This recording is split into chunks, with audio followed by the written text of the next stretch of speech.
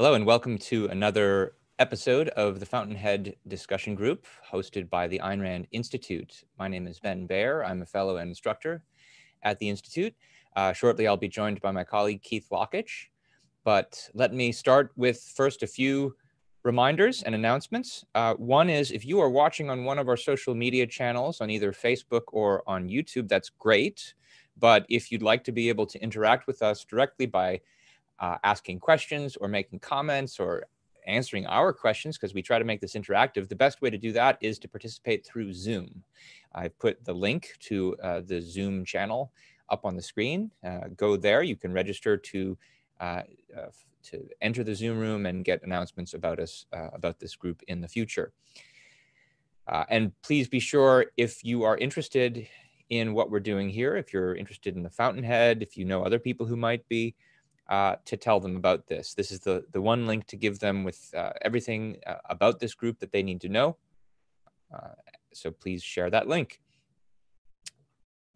Also, the big part of the reason that we're doing this, apart from the fact that the Fountainhead is a great American novel, is that we, the Ayn Rand Institute, sponsor the world's largest essay contest about the Fountainhead. We've been doing it for decades.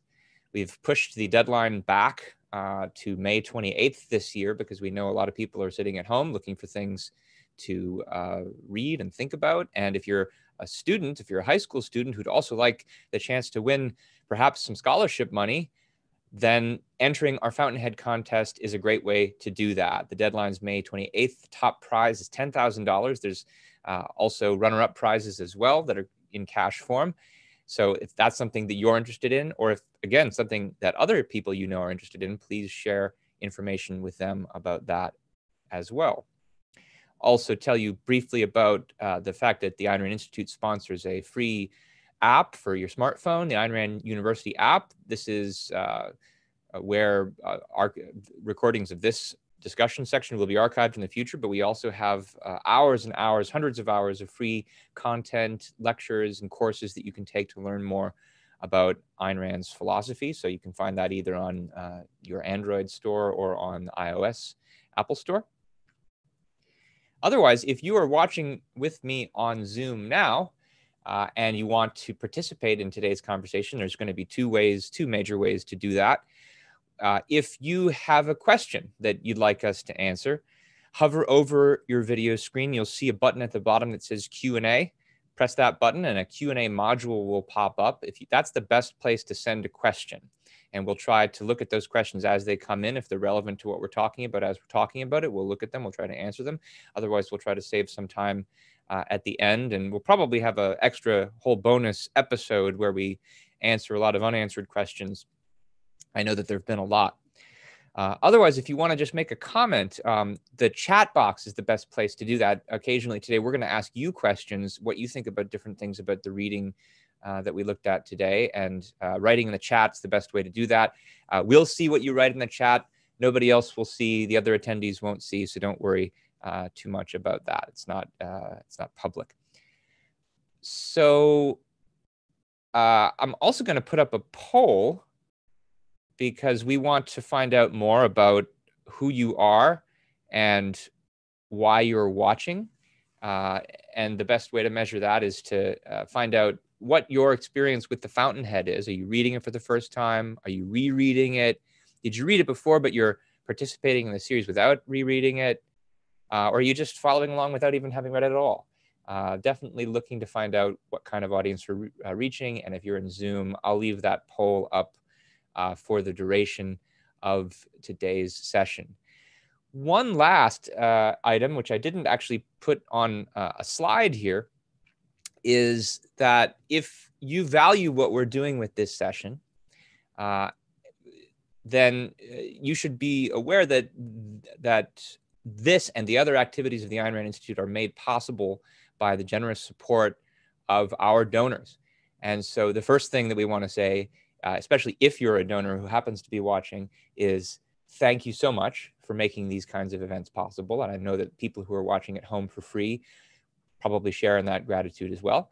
But if you value what we do and you're not currently a donor, I would also recommend considering becoming an ARI member. And I don't have this on the slide, but you can go to a simple URL, aynrand.org/donate, and you can sign up for a $10 a month membership or whatever you feel is appropriate. I see Keith has just put that link in the chat as well. So please consider trading value for value with us on that kind of subject. Okay, so I think Keith is out there now. I'm going to turn my screen share off, and you'll be able to see both of us. Hi, everybody. So Keith, did you want to start off by doing the plot summary, or should I do that? Why don't you do a quick one, and I'll jump in on the first question. Sure. So just to bring people up to speed, especially if you haven't been rereading or following along, to show you where we are at this point in the book, we're looking at the second half of part 2 of the Fountainhead. And this was a part which was entitled Ellsworth Toohey. We met Toohey really in person for the first time in the first half of this part, but now we start to get some background. We're given a kind of life history of Toohey from childhood through school to his rise to fame and his growing influence over the culture of the country through his expertise as a kind of architectural and artistic critic. At the same point in time, we learn that Roark's Enright House is finally going up. For at least a brief moment, Dominique, who's been jaded about the chances of Roark in this world, starts to seem to be gaining hope that maybe they can't beat Roark. But at this point in the plot, something new is introduced, this Hopton Stoddard character, a businessman who wants to build some kind of interdenominational temple. Toohey suggests to Stoddard that he use Roark. This is surprising. Toohey's been indifferent about Roark at best, but he does this knowing that Roark's design will outrage the public, especially if he himself then goes and criticizes it. This looks like something that he's doing deliberately. I think Keith's going to say a little bit more about that. Toohey's self-fulfilling prophecy then comes true, and when Stoddard sees the results of what Roark has built and sees the outrage about it, he sues Roark. At this point, there's a trial. Toohey, Keating, and very interestingly, Dominique then all testify against Roark. We'll talk more about why. Roark offers very little defense except his photos. He pulls a Frine, as Toohey puts it, and he loses the suit. Keating, feeling guilty, tries to salvage his happiness by finally agreeing to marry Catherine, but then Dominique, seeking to punish herself for what she's done to Roark, marries Keating instead. Dominique explains to Roark that she's done this, that she wants to destroy Roark and herself, but that she loves him, and he says he loves her. Lots of very interesting, dramatic, and complex conflicts unfolding in this section of the book. Keith, did you want to say more about? So I wanted to pick up there.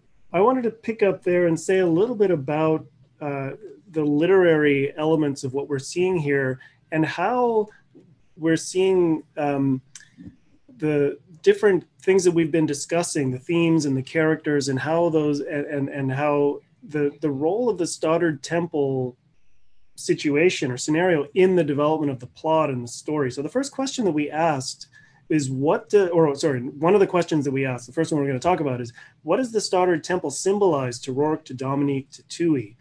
And I wanted to talk about its role in the plot by way of getting at a little more what Ayn Rand is trying to do in this story. So Ayn Rand once summarized briefly the story of the Fountainhead as follows. She says, this is a quote, "The story presents the career of Howard Roark, an architect and innovator who breaks with tradition, recognizes no authority but that of his own independent judgment, struggles for the integrity of his creative work against every form of social opposition." So the story of the Fountainhead is Howard Roark's struggle against, quote, every form of social opposition. So the drama and the conflict that Rand is creating in the novel is the conflict of Roark kind of against everybody. Now, there are different ways that is portrayed. In the part 1 of the book, which is named after Peter Keating, and which Peter Keating is sort of the symbol of this, Roark is struggling against convention, against tradition, against what you would call second-handedness. People who aren't looking at his work and judging it independently as good or bad using their own minds, but rather people who are just following convention, looking for what others say is the good in architecture. So Roark is a creative innovator, and there's a way in which he's opposing the whole architectural profession. And Peter Keating is an example of somebody who's forging a career in that profession in the conventional way, by seeking to give the clients what they want rather than having his own creative artistic vision. So that's the kind of basic form of opposition that Roark faces in his career.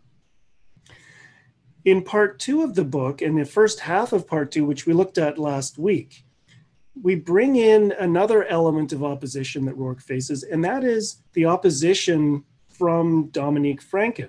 Now, we spent a lot of time talking about Dominique last week, and the fact that she has this very complex set of premises and motives that, on the one hand, she worships human greatness, which she recognizes in Howard Roark, but on the other hand, she has this conviction that greatness is doomed to be destroyed in a world that's dominated by mediocrity and convention and that sort of thing.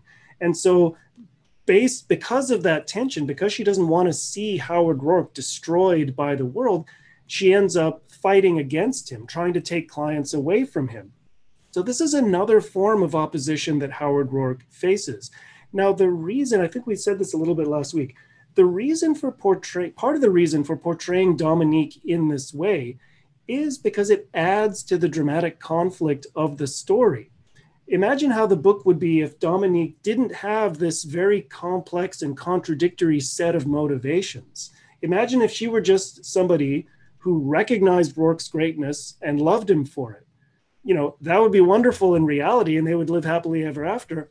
But also just be a boring Hollywood plot trope. It would not make for a very interesting story. And part of what so this is Rand as a literary artist trying to heighten the dramatic conflict in the novel and create a whole set of dramatic conflicts that ultimately will have to get resolved in the climax of the novel in order to, as the story unfolds.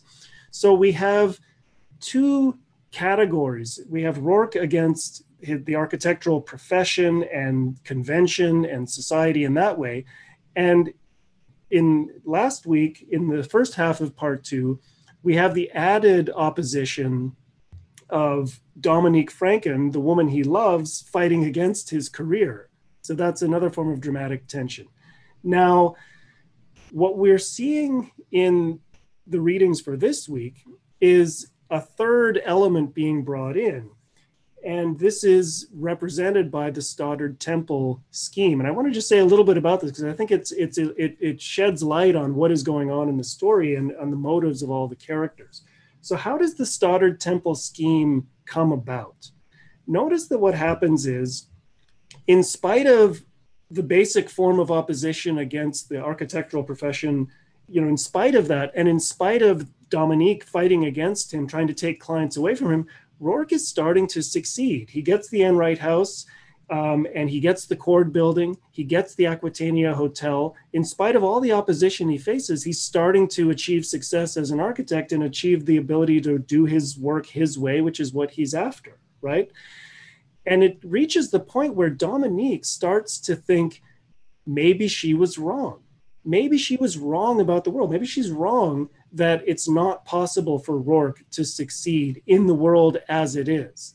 And she even gets to the point where she comes to Ellsworth Toohey and she says, hey, Ellsworth, maybe we were wrong about this, and she's happy that Roark is succeeding, right? I could sleep with this Kent Lansing, whoever he is, right? She says on page 314. So she is hopeful enough about the possibility of Roark's success that she's even, this is jumping ahead a little bit, but she's even willing to pose as the model for the statue for the Stoddard Temple. Whereas previously she didn't want beautiful art to be sullied by the eyes of the masses. Remember the statue of Helios that she throws down the air shaft because she doesn't want anybody else to be able to look at it. Now she's willing to, stand as a naked model for a statue in a public temple, right? I mean, so this shows how far she has come in her psychology, to the point where she thinks maybe Roark is going to succeed. And notice that it's this conversation that she has with Ellsworth Toohey that gets him thinking about Hopton Stoddard, and thinking about, he starts to hatch this scheme for the Stoddard Temple. Now notice that up until now, Toohey has not actively been fighting against Roark. His approach has been to say nothing and try to ignore Roark.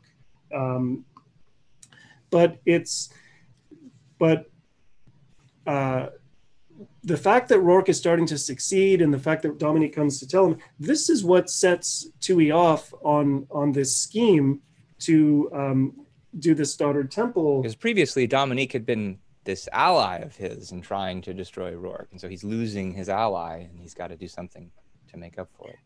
Yeah, and it's important to recognize that the whole Stoddard Temple situation is a deliberate, calculated scheme that Ellsworth Toohey comes up with. He tells Hopton Stoddard exactly what to say to Howard Roark to convince him to do the building. And he hides the fact that he's the one pulling all the strings in this way. It's a calculated scheme that, as the story unfolds in the readings that we looked at this week, we see that it's a deliberate plot to undermine Roark's career. There's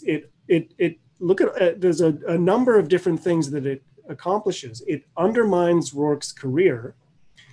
It completely reverses and undercuts the hope that Dominique is feeling that maybe Roark is going to succeed, because because it's such an enormous blow against Roark.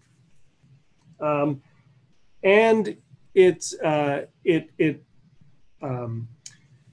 bolsters the approach to architecture that's represented by the profession that Toohey is trying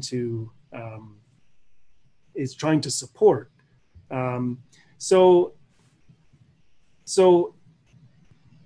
in terms of the plot conflict, what this also does is it's adding a third element. Not only do we have Roark struggling against just the architectural profession as it is, and he has to struggle against he has to struggle against the opposition of the woman he loves.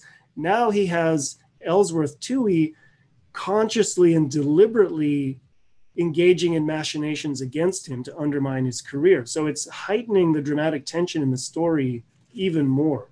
I think it's important to recognize that what we're seeing is a whole range of forms of opposition arrayed against Howard Roark. And added to that, Keith, I think is what's interesting about Toohey's reasons for being opposed to it. There's his stated reasons, but are they the same as his real reasons? The fact that he's able to tell Stoddard the things that Roark is going to say in response, that he knows what will appeal to Roark, is very interesting to think about. There's something about the meaning and the value of the temple that Toohey sees, and it's the same thing as Roark and Dominique sees, and yet he's got a very different attitude toward it and very different response. I think that's a very important point. There are only a handful of people in the story who, when they see Roark's work, understand what an incredible artistic achievement it is, and how and in what way Roark represents is a creative genius and a creative innovator. There are very few people who understand that and recognize it. But I agree. What we're seeing is Toohey's reaction to that is very different from the reaction of Roger Enright or Austin Heller, or the people who see that and want Roark to succeed and support him. So maybe we should move on to talk about one of the discussion questions, the one about the Stoddard Temple. We had asked, what does it symbolize to Roark, to Dominique, to Toohey, and then what does the transformation of it at the end symbolize? And I'd be interested to hear what people in the chat think about that. Maybe the best place to start is, what does it mean to Roark? What does he intend it to mean to others who are seeing it? Keith, I think you were going to, and we can maybe also talk about what people wrote to us about this. Yeah, I mean, kick it off. I think, yeah. So the assignment for Roark is to build a temple of the human spirit, and for him, it's an opportunity to design a building that represents his view of man's greatness and what it looks like to have a reverence for the individual, have a reverence for man, the hero, and that's, he designs the building in a way that does that.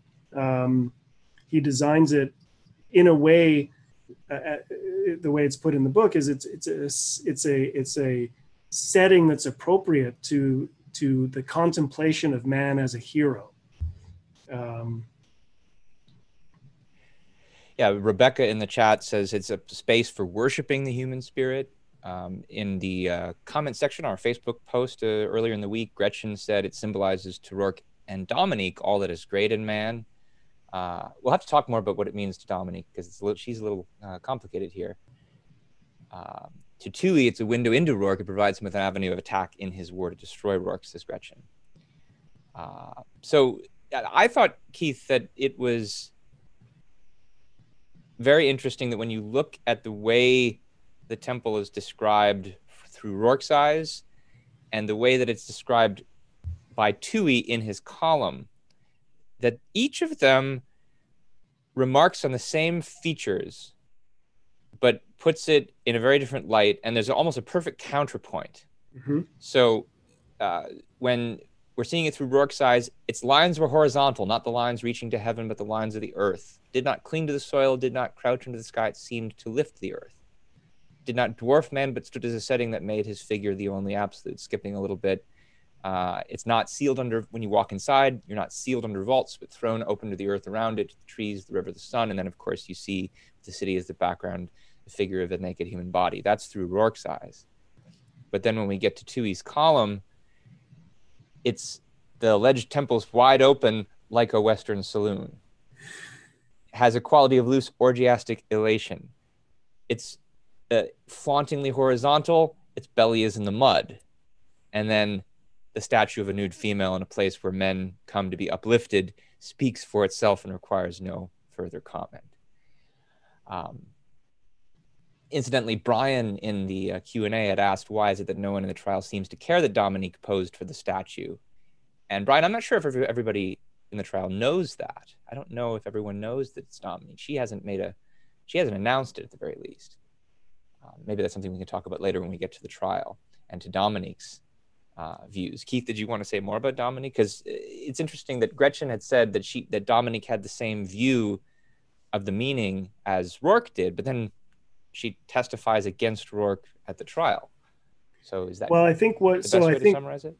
Yeah, so I think what we see in Dominique's testimony is her return to the perspective, the sort of pessimistic perspective that she has on the world, and it's a very explicit statement of the view that greatness doesn't, that the act of sacrilege is creating a great work of art in the world as it is, and creating something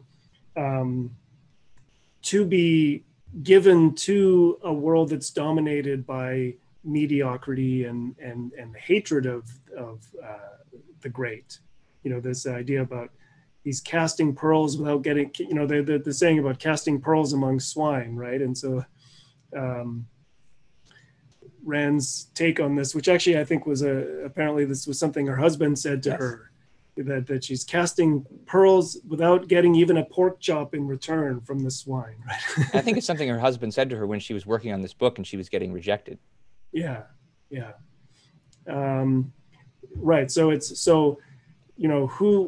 is the sin? What is the tragedy here? It's the man who values his pearls so little that he's willing to fling them into the muck. So the crime is Roark shouldn't have created the building in the first place for the world, to spit on and destroy. So as I mentioned, this trial happens. Roark loses, and he's made to pay for alterations to it. Since this was Toohey's scheme to make him do this in the first place, he naturally has plans for what to be done with the temple once the alterations are in place. He had wanted Stoddard to build a home for subnormal children in the first place, and so now that's what he has Stoddard do. He's got Stoddard wrapped around his little finger, says, this is God's way of punishing you, the fact that you wanted to do this egoistic thing, build a temple. And so they turn it into one. Let me just jump in there. It's interesting that he describes this is just gravy. So this is just icing on the cake. Yeah. In other words, his real goal in this scheme is to stop Roark and to stop Roark and to go Dominique into returning to her original set of motives and premises. The fact that he can also use it to manipulate Hopton Stoddard into creating the home for subnormal children, that's just an added bonus. Yeah, it's the material benefit. That the material benefit is the gravy is interesting too, that his primary goal is doing something to Roark. And what happens with it? Well, he gets a committee of very different architects together who compromise on a design, kind of like what you would imagine Snite's architects doing, except they're all given equal voice. And so it's a mishmash or melange of their designs. It becomes this home for subnormal children. They look to find the most hopeless cases of children who will then be the inmates in this facility. And I think it's very telling that once they build it and once they staff it and get their inmates, you then see there's a portrayal of the neighborhood children who are gazing wistfully at the playrooms, the gymnasium, the kitchen. These children had filthy clothes and smudged faces, agile little bodies, impertinent grins, and eyes bright with a roaring, imperious, demanding intelligence. But the ladies in charge of the home chased them away, calling them little gangsters. And then the kind of adding insult to injury is where you get the scene with Catherine and the person named Jackie. Jackie's done some really trivial art project, colors of scraps on a bunch of glue, and Catherine says, isn't it wonderful? There's no telling how far the child will go with proper encouragement. Think of what happens to their little souls if they are frustrated in their creative instincts. It's so important not to deny them their chance for self-expression. Well, who's being denied their chance for self-expression here? Is it Jackie, or is it these kids looking out from the outside, or is it someone like Roark?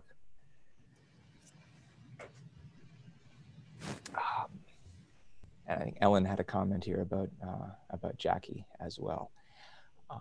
So should we talk about another one of the discussion questions about I think we should move about on. Toohey, and we've been asking or raising some points here, making observations about what Toohey's doing and what his motives are. One of the questions we asked people to think about was precisely that. He's viewed in society generally as a kind of great benefactor by all these people who flock to him for advice and help, whether we're talking about Keating or Catherine or his coterie of friends in school.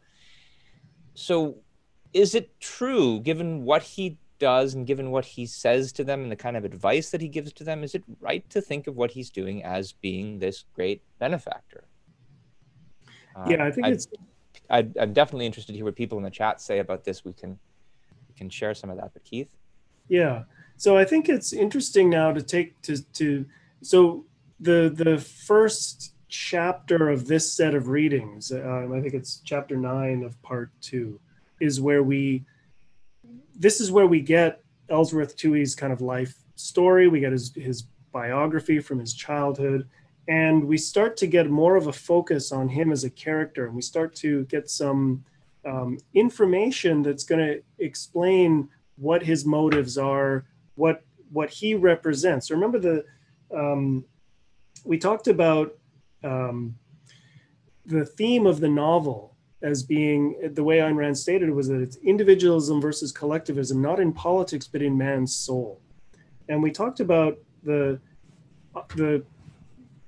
lot of what the characters are representing is variations on the theme of collectivism in man's soul. And So we start to get some insight into Toohey's character from this point of view. Now, the thing is, when we see the different components of his story, there are ways in which it's not, he's a very complex character, and it's not entirely clear what exactly he represents. So some of the answers that we're getting in the chat, Rebecca says that Toohey is power hungry. Elizabeth says he doesn't take people's concern seriously. He laughs at Catherine when she says she's unhappy. Now, we can come back to that when we talk about that a little more. I don't think he's laughing at her in a way. He comes across in that scene as somebody who is sincerely trying to help her understand the problem that she's wrestling with. He doesn't laugh at her in a cruel, kind of hateful way. The laughter is more of a gentle, patronizing laughter, and what he really does to her is even worse than laughing at her. We can come back to that in a minute. Rebecca says, again, he wants to reap human souls. Gretchen says one of his goals is for everyone to be unhappy. So I think all of that is true. And there are a lot of... How can we tell it's true? What is it in the text that tells us that? Yeah. Well, why don't you say some things about it, and then I can jump in as well. Well, it's interesting to look at the kind of career advice that he gives, especially to his friends in school, and then eventually later as a kind of mentor. The people who, people come to him asking about what career they pursue, he says, "Don't pursue careers you're passionate about. That makes you down to earth.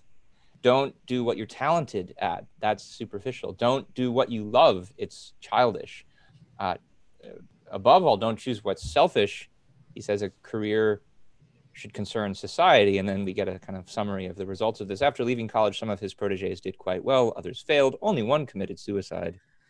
It was said that he had to exercise beneficent influence on them, for they never forgot him. They came to consult him on many things years later.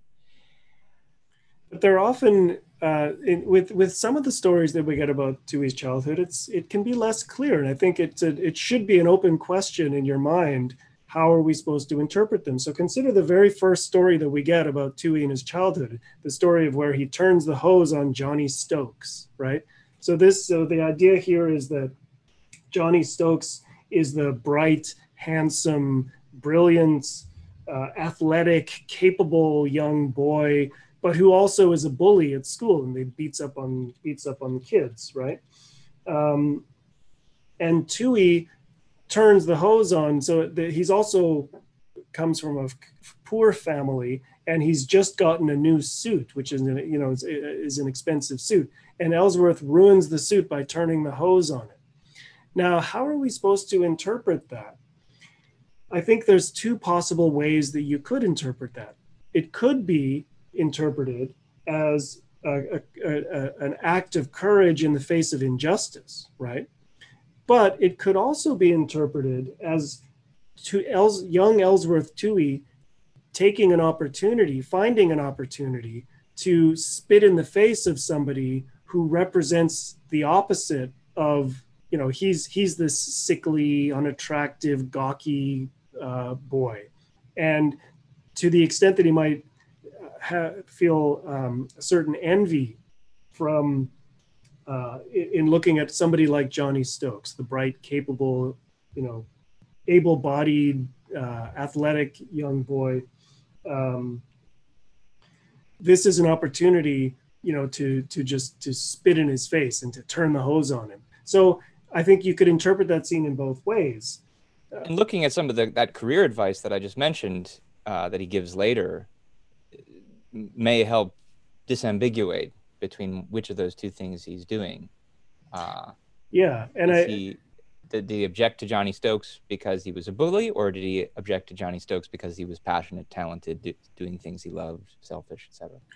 And I think you could ask the same question about Toohey's relationship with his niece, Katie Halsey, right? Yeah. So we get a little bit of her story. Her parents pass away, and she comes to live with her uncle Ellsworth Toohey, right? And at first, I think we just get this briefly in part one, as the first part of part two.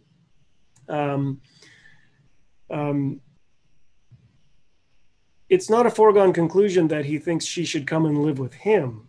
But what do we get on page 303 of the story?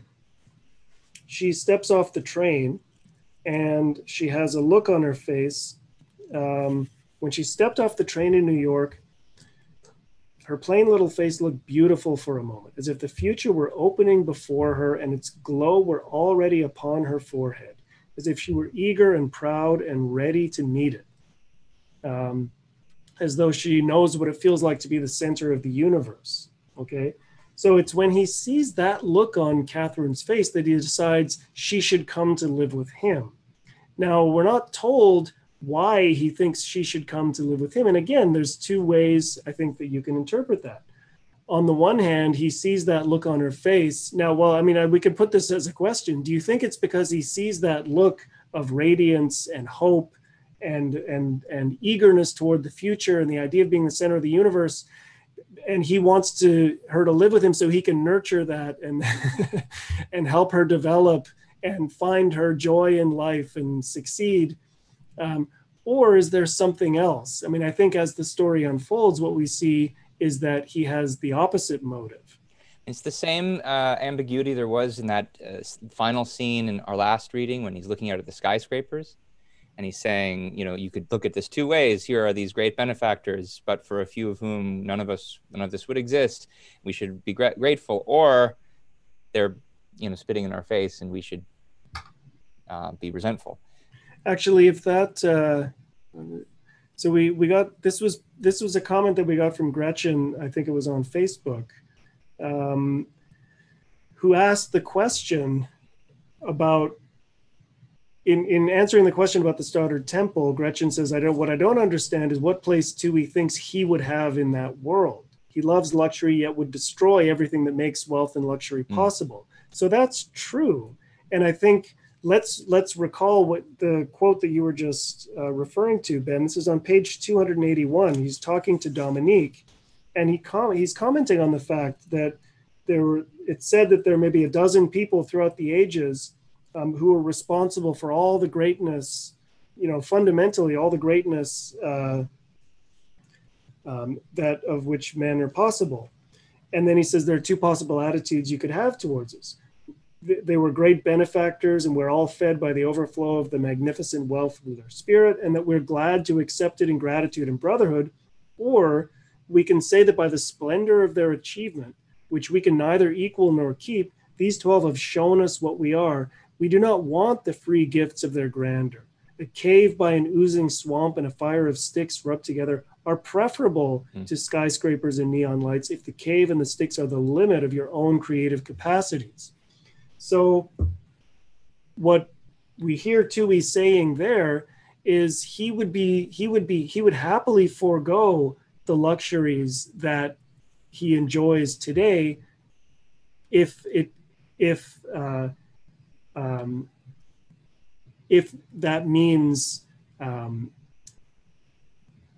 destroying and fighting against the achievements of the great individuals. If that second of the two interpretations is really his, which we're starting to get more evidence that maybe it is. Yeah, and we see people echoing this in the chat. Steve in the chat says, Toohey does not want anyone to rise above the level of the mediocre. Gretchen says destroying pride in others is part of his motivation. Yeah. We should say just a little bit about how this also comes up for Keating. There are scenes between Keating and Toohey where he's got and we'll talk more about Keating's attitude toward the final opening of the Kosmoslotnik building shortly, but Toohey says Dominique would have been a better decoration on his arms. Keating says he doesn't love her, but Toohey says, I never thought you did, but says you're over-exaggerating the importance of sexual love, that the only way to achieve greatness is to deny your ego, and personal love is is a great evil. So maybe, Keith, we should wrap up with some of those catchphrases of his at the end before we move to the next question.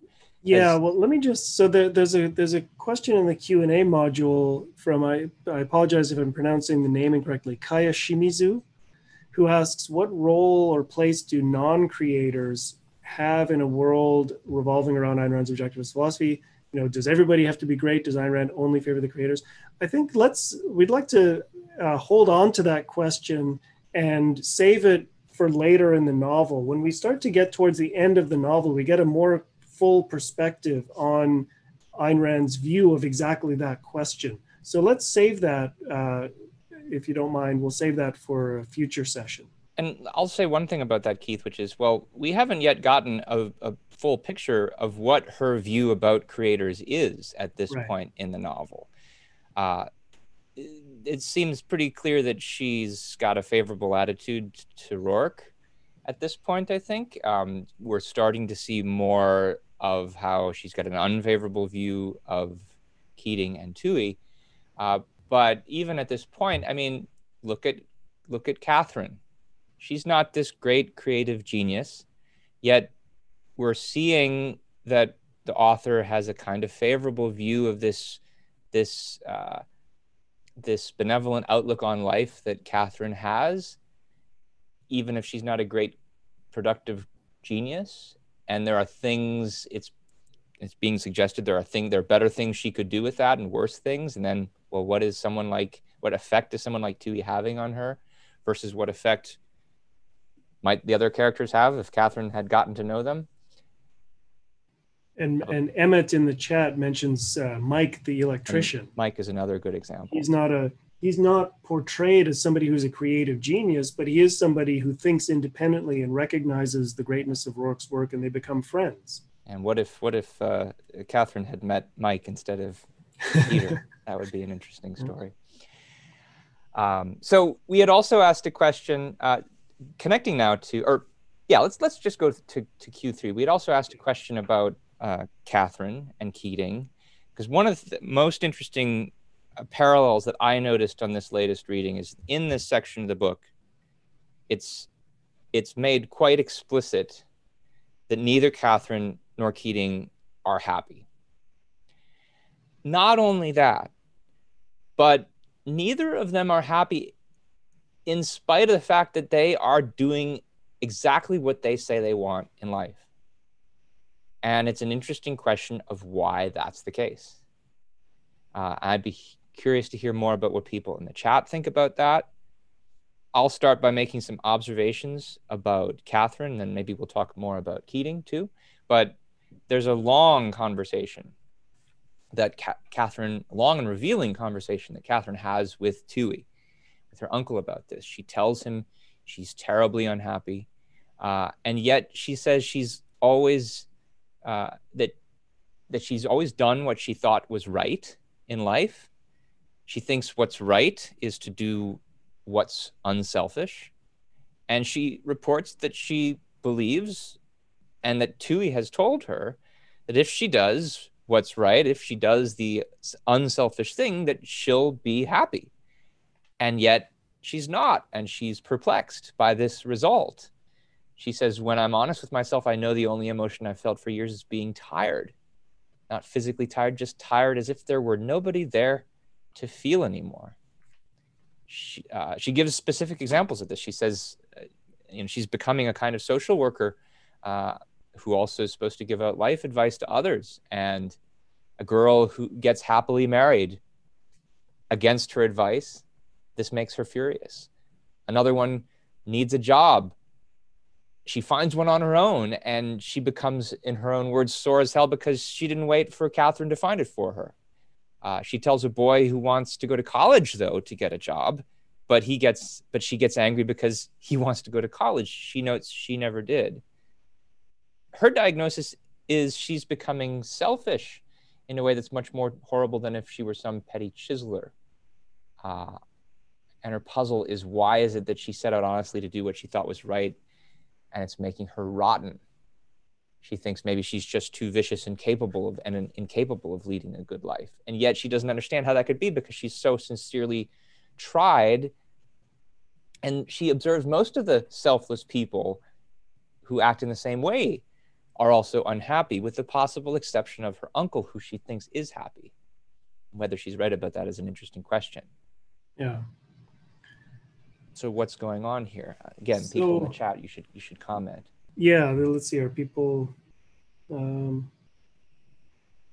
So part of what we're seeing here, I think one of the philosophical themes of the book is a questioning of our conventional understanding of certain basic moral concepts: selfishness, selflessness, altruism, and what we get here. So Toohey, so the points that you just brought out about Catherine. So this is in conversation with Ellsworth Toohey, and he answers Catherine, and he explains to her why she's unhappy despite doing everything she thinks she's supposed to do to be a good person. His answer is very illuminating in terms of Ayn Rand's analysis of the true meaning of a certain moral perspective. The reason she's unhappy, Toohey tells her, is because she's still too concerned with her own happiness and her own virtue. She's still being too selfish. She thinks that the way to be a good person, because this is what everybody says, is by sacrificing yourself for the sake of others.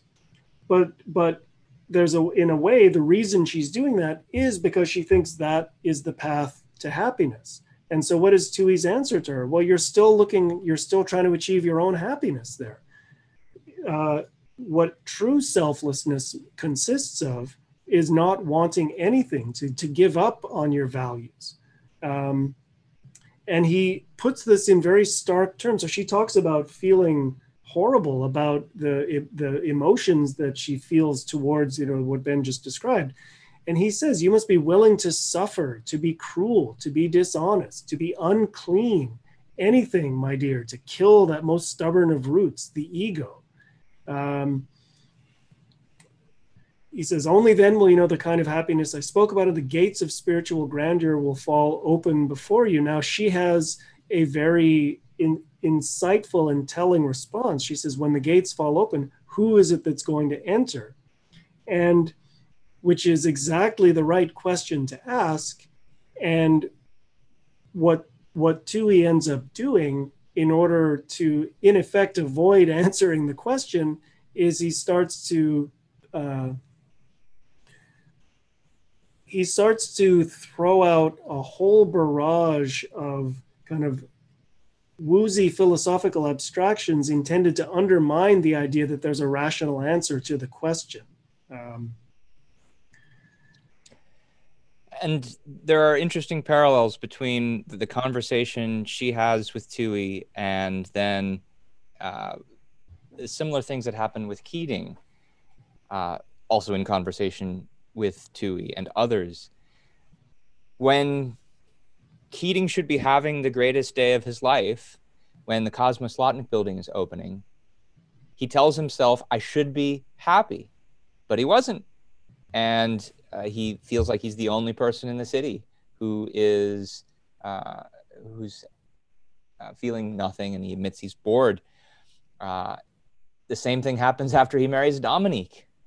And Francone says, why don't you look happy? He insists he is, but Francone then himself starts reflecting on how, well, maybe this will all someday be yours. Peter, I want my life to have had some meaning. I want to have accomplished something. And Keating's response is revealing, you're not sure of that. You're not sure. And again, here's someone who's doing everything that he thinks is the right thing to do. Now, it's by a different standard than Catherine, at least as people usually think of it. He thinks the thing to do in life is to become famous and successful and get all the money and all the fame. And now he's got it, and yet it seems meaningless to him, and he's defensive about the fact that it might even be meaningless to someone like Franken. And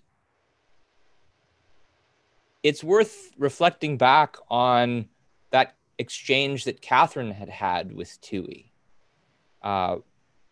Because, I mean, you can sort of understand why somebody like Catherine, who's made herself a social worker and who's explicitly devoted herself to the happiness of others, might not end up being happy. But wouldn't you think that, well, Toohey, at least he's going after things that are supposed to be good for him, fame and money and so forth. And why isn't that making him happy? Well, who's the person here who's supposed to be happy?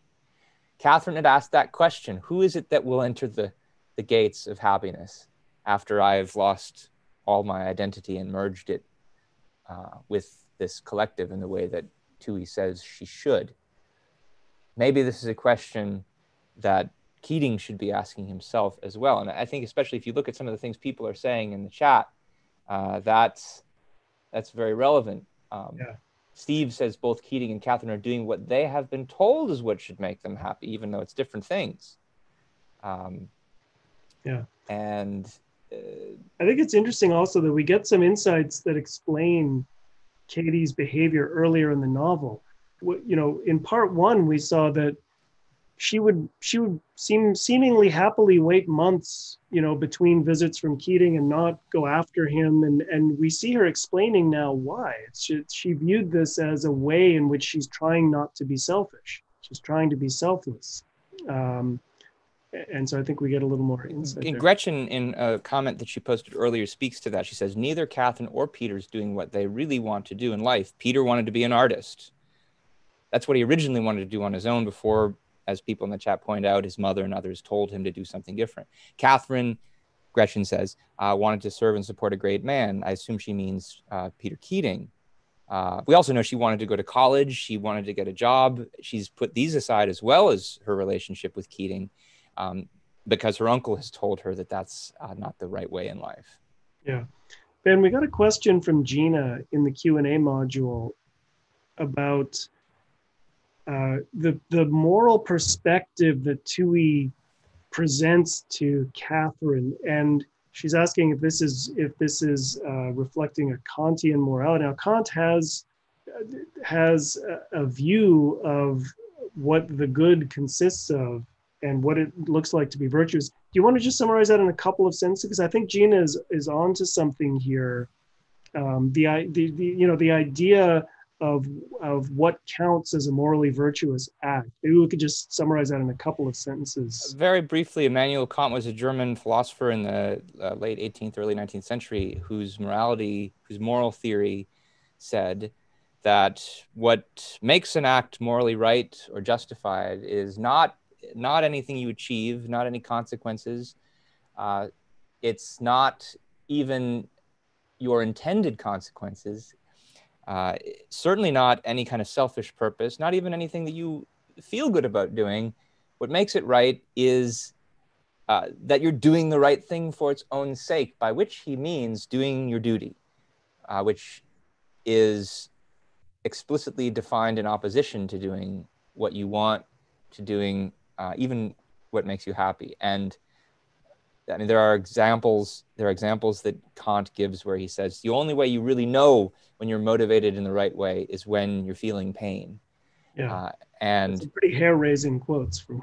and Toohey is, I mean, in many ways endorsing these kinds of ideas. I don't know that Ayn Rand is thinking of Kant in particular when she characterizes Keating. She did have a lot of things to say about Kant later, but this Kantian idea, she thought at least, had influenced a lot of culture and the way that people think about morality and about politics. And you see that the influence of that in characters like Keating, who were modeled on other intellectuals of that day. Yeah. Now we also got a question from Devana about Roark and his character. And the fourth question that we were going to address today has to do with Roark. It's essentially the same question. Why is he seen as sort of uncaring and selfish? How do his relationships confirm or challenge? I think given where we are in the terms of timing, why don't we push that question ahead to next week, and we'll add your question, Devana, to that. Yeah, though I would say to Devana, take a look at page 309, just as a start, and we'll talk about this more later, but 309 is where we see Roark's interactions with his workers, with his staff, as his firm is growing. And like you, they initially feel like Roark is unlikable and unapproachable. Those are even the words. They did not realize and would have been shocked to apply such a term as love to their cold, unapproachable, inhuman boss. But it's the term love that they're applying. And so there's something about them that he doesn't express warmth or care about, but there's something else about them that he does. And he responded to the essence of a man, to his creative capacity. And I wanted to also speak to something that Ulrich brought up in the chat. He said he disagreed that an electrician is not creative. I wasn't meaning to imply that earlier about Mike, Ulrich. The point was that Mike wasn't a creative genius. Right. Somebody had asked a question about where's room in the world for such people as Roark, such people other than Roark, according to the author. And so I was speaking to about people other than Roark.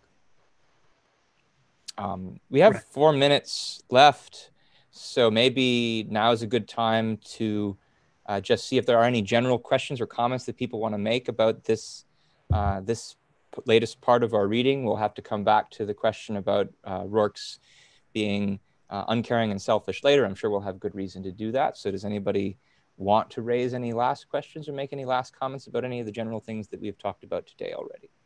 And while we're waiting for questions to come, let's see. Sam asks an interesting question in the chat. Why is Catherine one of the few people that actually recognizes the threat that Toohey imposes? Well, where does she recognize that threat? There are a few places. There's the time when she came to Keating because she was afraid of his shadow. And she couldn't quite articulate what was so frightening about it, though. And then there's the time in this latest reading where even though she's trying to get his advice to deal with the fact that she's unhappy, she rebels by accepting Keating's overture to marry her, even though, of course, Keating betrays her about that. And she says, "I'm not afraid of you, Uncle Ellsworth." So she does recognize there's something threatening about him, but it's important that she doesn't quite know what it is, because everything about him that she understands is that he is some kind of benefactor, and she thinks he's the kindest person she's ever known. And so on some kind of gut level, she recognizes a threat, but she can't identify what it is. She can't conceptualize it. And I think in that regard, she's like much of the rest of society, who, according to society's views about what is benevolent and society's views about what is doing good, Toohey matches up to all of that. But now we're starting to see there's something off about that conceptualization. And the fact that Roark is perceived as uncaring, but actually in his own way is benevolent and worthy of love. His workers are dealing with the same paradox, but in the other direction. And so this is something to puzzle about as we go forward. We got an interesting question from Sonalia, so I hope I'm pronouncing the name correctly. What if Roark is wrong sometimes? Is there room in the novel for Roark to be wrong or to not know something about designing a building? Well, in fact, we have seen examples of that. We saw right at the very beginning, he was looking at his sketches when he got expelled from school, and he saw something that had always bothered him. He couldn't quite figure out what it was. And then he realized it in that moment and sat down to work on it. When he goes to work for Henry Cameron, the reason that he wants to go to work for Henry Cameron, Henry Cameron's looking at his sketches and he says, "God, you have so much to learn. Like there's all kinds of things that are wrong about these buildings." And Roark says, "Yeah, that's why I'm here." The Sanborn house, which he pays to have demolished in part so he can rebuild it.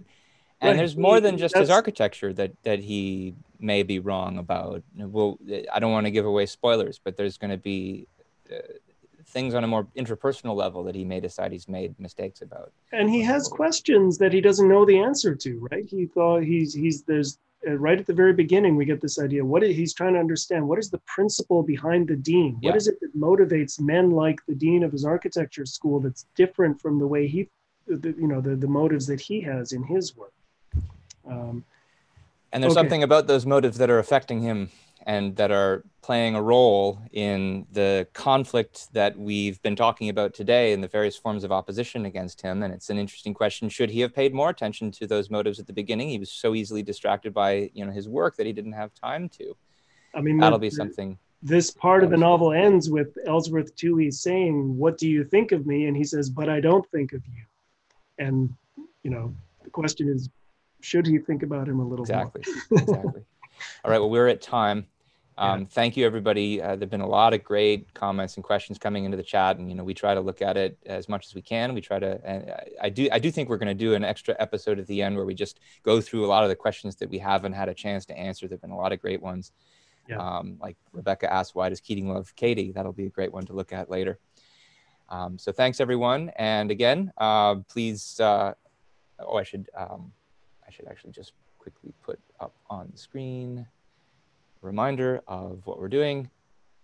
Next week, May 1st, it's May Day, and we'll be looking at, actually that should be part 3, chapters 1 through 9, not chapter 19, but pages 390 through 502. This is the one part in the novel that is only about 9 chapters. And this is the one that's entitled Gail Wynand. We're going to meet that character a lot more for the first time. We've barely seen him. He's the newspaper man who runs the banner that Dominique earlier worked for. So stay tuned for more and more drama that we will see developing in the Fountainhead. And I hope to see more of you next week. Thanks, everyone.